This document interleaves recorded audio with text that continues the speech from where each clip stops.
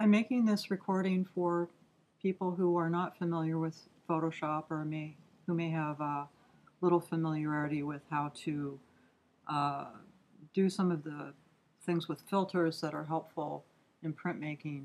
In printmaking, lithography and screen printing in particular, when you're doing processes that require digital or photo images for output onto film in order to burn your plate or screen, you need to make an image file that is black and white. There can be no gray. If you want to imitate gray by having halftone dots or bitmaps, uh, that's fine, but you need a black and white image. So I'm just going to go through a few things here to help with that, that process. And you just have to experiment in order to learn what you're doing. Hopefully this will help you get started. The image you see here is a finished lithograph that is printed in two colors. It's about 22 by 28 inches, and it was run in an edition of around 30 prints. The first color of the print looks like this, printed on white paper.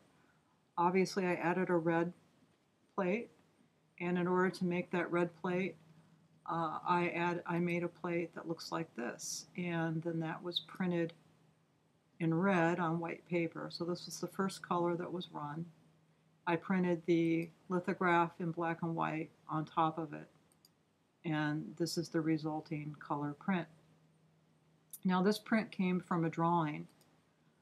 This is the original drawing that was done in pencil and different drawing materials, including Rapidograph pen and Prismacolor and pen and ink and all sorts of things, onto a vellum film. And then when I made this drawing, I didn't intend to make it into a print. It was an afterthought.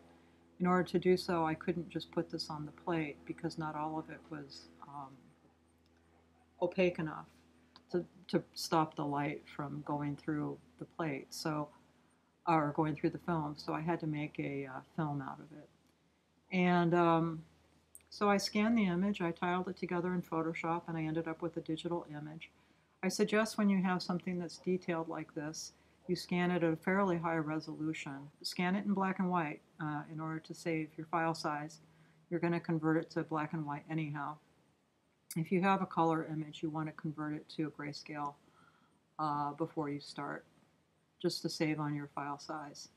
So that's what the starting point is. I'm going to show you some filters and some procedures.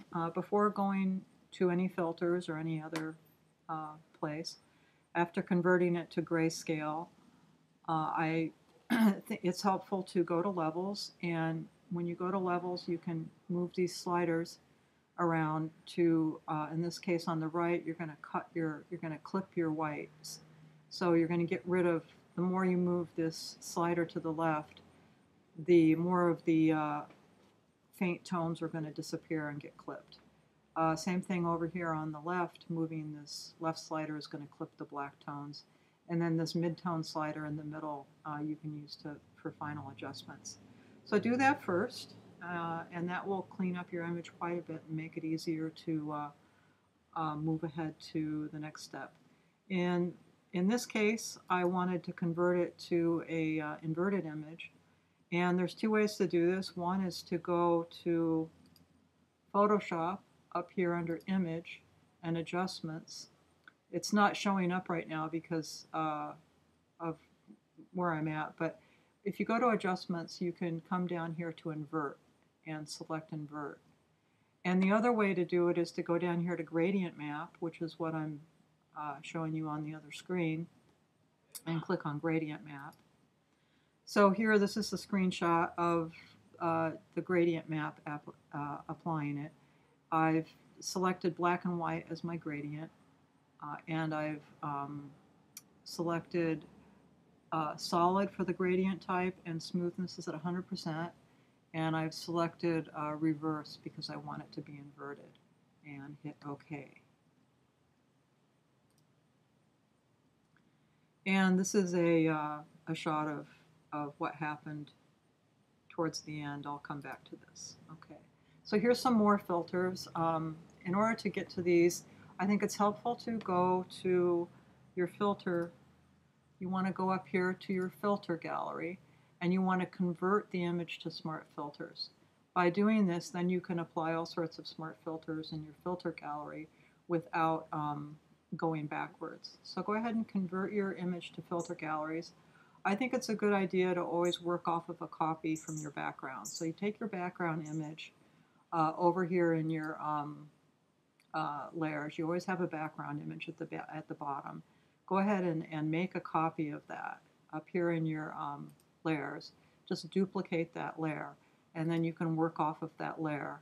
In this case, I've got several layers. I've made background copies 3 times and have done different applications of filters in each 3 of these layers so that I can play around and see what each one does. So this is one layer, this is another layer, and this is a 3rd layer.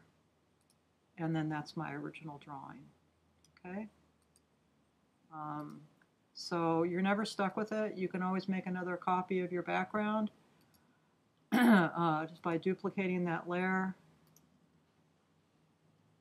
And then you can take that layer, you can name it if you want to. You can take that layer and you can convert it to smart filters. And then after it's converted to smart filters, you go to the filter gallery, and this opens up. In this case, it's on torn image, and I can work with my balance here, contrast, that kind of thing. You can zoom in and out. If you want a little further away, you can do that. Down here, it tells you what size it is. It's 50%. And when you're happy with it, click OK. In this case, I might want to invert it from here. So I'm going to go to Image, Adjustments, and oh, I can't convert that because it's a smart image. Okay, I could do that up here in a filter. I can invert it. All right, so back here, this is again torn edges. This is poster edges. There's a lot of filters. I'm showing you just a few of them. Torn edges again. Accented edges. Stamp is a good one. A copier effects are often helpful. This is a cutout filter. Ink outlines filter. Torn edges again. Okay, so you know, this is hopefully going to help you out in working with your images to obtain something maybe unexpected and fun. And that's all for now. When you're done, save it. You can save one copy as a Photoshop, but then you can go ahead and flatten it. And if you save it as a Photoshop file, it will preserve all your layers. So if you want to go back later, you can do that, and you can play with your image. And then also save it as a flattened image. If I go back here just to show you how to do this, you're going to go Save As, and then when you hit Save As, you can do whatever you want with it and retitle it and save it. And so you want to go ahead and flatten the image. Up here, I'm going to flatten it when I'm done, and then I'm going to save it as, oops, if you save it as a new file, your old file will still be there. So I'm just going to teach it, save it as an image. Okay, and hit save. And now I still have that first image, and then this is my flattened image, which is a lower. And then you can also go up to image size. You can go through here. I've used a shortcut. It's helpful to learn the shortcuts for things you're going to use a lot. Image size, canvas size, adjustments levels, those kinds of things are things you use a lot. Right now I've got a resolution of 300. You want to set your document size at the size you want it printed.